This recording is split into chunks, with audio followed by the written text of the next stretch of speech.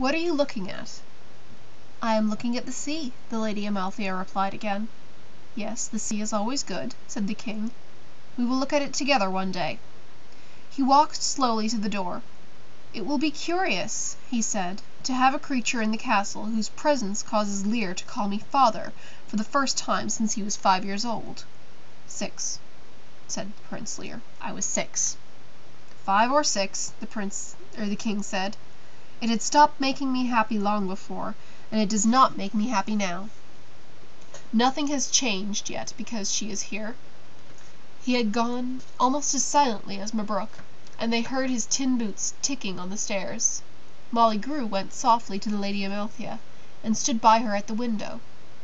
"What is it?" she asked. "What do you see?" Schmendrick leaned on the throne, regarding Prince Lear with his long green eyes. Away in the valley of Hagsgate the cold roar sounded again. "I will find quarters for you," said Prince Lear. "Are you hungry? I will get you something to eat.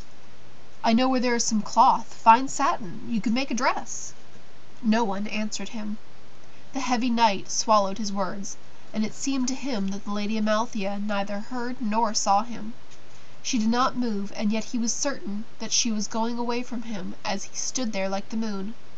"Let me help you," Prince Lear said. "What can I do for you?" "Let me help you."